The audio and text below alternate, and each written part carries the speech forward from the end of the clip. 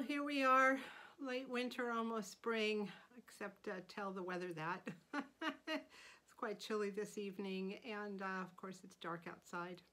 I've got my favorite pink bathrobe on that I wear when I feel like I need a little extra cuddle here, and I have a cup of my favorite herbal tea with honey in it, so I feel pretty well set. I had a good day. It was my day off from work. I've started working again, and went ahead and worked at the local food bank, which was great. It was very quiet. It was, everyone went through really with a good flow, and it was just a great experience, not quite as stressful as some of the other ones have been over time. I don't know why that is, but it was fine. Whatever happens, it's always fine, but it was kind of nice to have a day that was relatively orderly and relaxing. So what I wanted to talk about this evening was needlework and sewing and those sort of things, because they are dear to my heart, both in general and especially since I've moved up here. I was very lucky to get a lot of training in needlework when I was very young. When I was really like the first and second grade, I had a babysitter, a much older lady, who taught me how to knit. I still have the original knitting needle she gave me, and I knit to this day, and since that time I also taught myself how to crochet, and I've gotten a lot of enjoyment out of making things and even selling items. I've sold hats mainly, and I've made things for other people, Afghans, all sorts of stuff. And I also was lucky enough to have a mother who sewed. My mom sewed all our clothes and knew how to sew, and I learned from her how to read patterns and do patterns, and I made some of my own clothes too. So it was fortunate that I had this early exposure. My love of sewing also led me into a multi-decade love of quilting.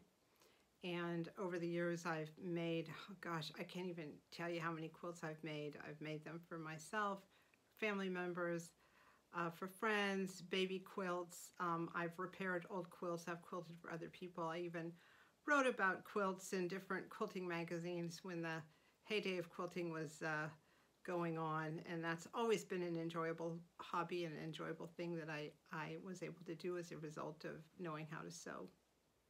Lately, I've been doing a lot of fixing and mending.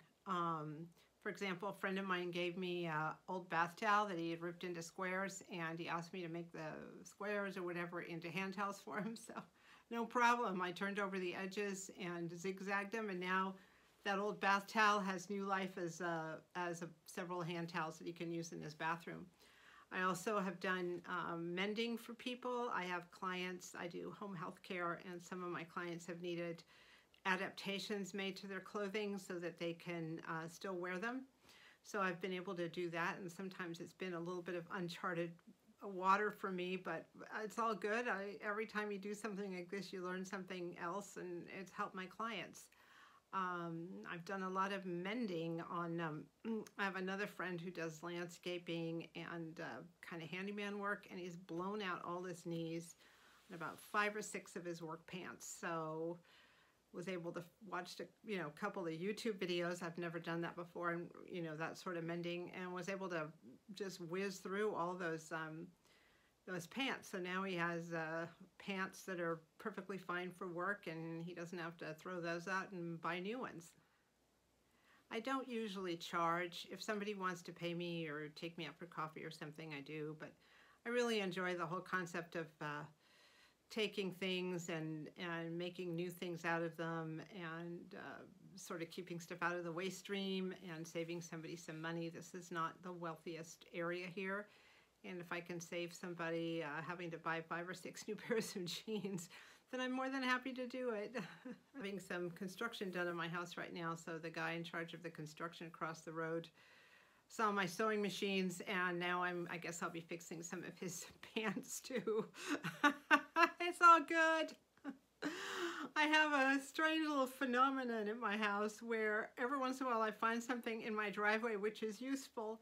I have found 2 pieces of cloth, both drapery cloth, different types, and a folder with all of these little folders within it for organizing paperwork. And I think I know who was doing that, but I can't tell you for sure. It's just useful items every once in a while are tossed from a car into my driveway.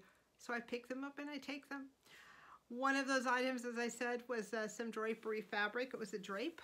It was this fabric, as a matter of fact. It's very old school, 1960s grandma. But, you know, I'm a grandma, so it's okay. So one day I found that in my driveway, so I pulled it in to the house. I cut off the backing, washed the whole thing, and now I've cut it up and I'm going to be making curtains for my back room.